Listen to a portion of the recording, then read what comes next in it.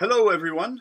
I hope you've installed Blender and played around with it using the new skills you learned in the previous video. If you haven't watched it, I suggest you go watch it right now and come back to this video after.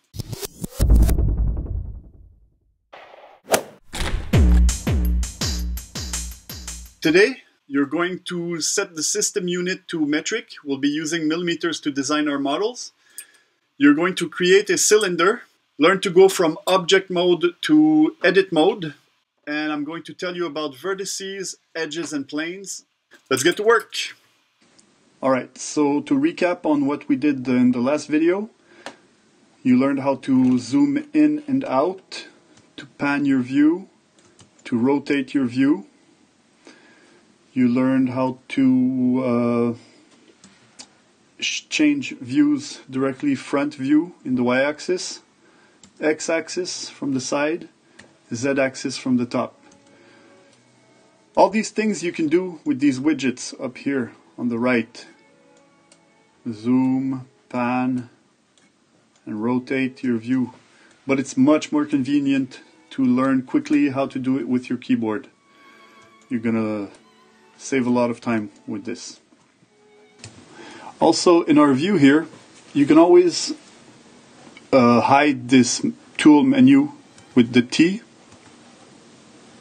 To hide the tool menu, T, and hide the numbers panel here with N. So N and T. What we're going to do right now is set up your unit into millimeters. On the sidebar here, scene, it's this little tab with the cone and the sphere. Metric, set it to metric. And unit scale is 0.001, so that's a millimeter. Rotation degrees, length is millimeters. So now we're in millimeter mode. If you have a problem with your grid that disappeared here, go into your overlay, grid overlay, viewport overlays, and scale 001. This is going to bring back your grid. This is your cursor. You can place your cursor at different places in space. This is where, for example, if I have, I want to add a new cube, it's going to be set up in your cursor position. Shift, right click. Shift, right click.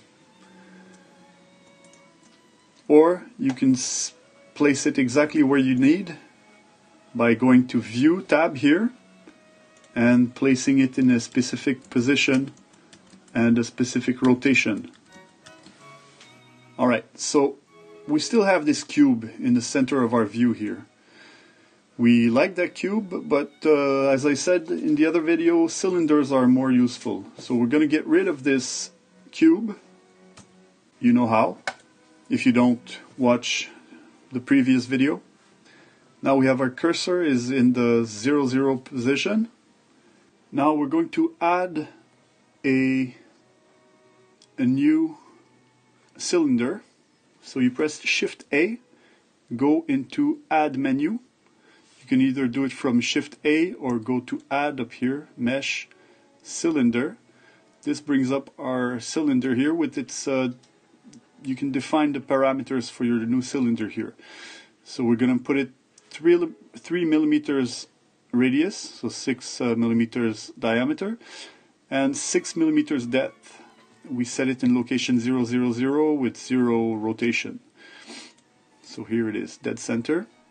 Now we have a fresh cylinder on our view in location 0. What we want to do now is save our default view. Go into File, Default, Save Startup File. Save the new startup file. So now instead of having the cube when you load Blender, you're going to have this cylinder. If you want to change these parameters, you can always go into your item tab right here. Now if you slide the X location, whoop, you slide along the X axis. You can slide along the Y axis. You can slide along the Z axis. You can rotate on the X, and you get the idea. Right now, we're in object mode. If you see up here on the left, this is object mode. By pressing Tab, we go into edit mode. When you're in edit mode, you can edit the objects. You edit objects according to the vertices, edges, and planes. A vertice is one dot in a three-dimensional space. So one dot, one point in space at a given coordinate is a vertice. One edge is where two vertices join. So an edge is a line between two vertices. And a plane, a closed space between edges. So if you want to grab, say, the top of this cylinder, grab it and pull it up, you can do that. So you grab it, press Z to constrain it to the Z axis, and move it around. You can grab it, constrain it to the X axis, move it around. Oh, my view is around there. X axis, grab it Z axis, grab it Y axis. So you can constrain it to one axis by pressing grab X to constrain it, or Y, or Z. You can select a face, grab it, constrain it to the axis you want to work on, and slide it. Now say we want to move this plane up 2 millimeters.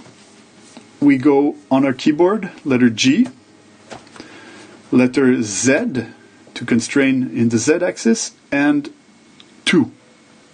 So G, Z, 2, enter.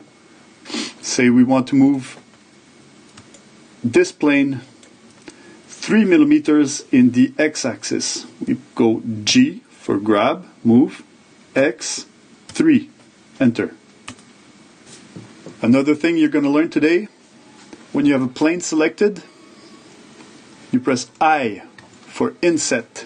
I, inset. Slide. This insets a shape inside your plane. Once you've inset a plane, you can extrude it. E, extrude.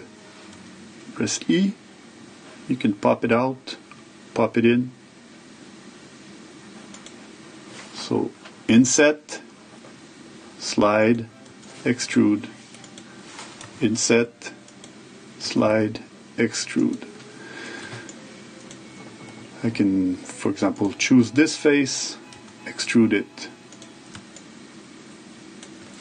inset it, extrude it. So you just learned how to inset a plane and extrude a plane. So I could extrude this plane up, scale it, extrude, scale, extrude, scale, extrude, scale, and have tons of fun. So I hope you learned something new. Don't hesitate to drop any question in the comment section. If you haven't done so already, subscribe to the channel. Ring the little bell so you're notified when I release part 3. You can like the video. In the next video, we'll actually model a simple object and learn about booleans. So thank you. Have a good day. Bye-bye.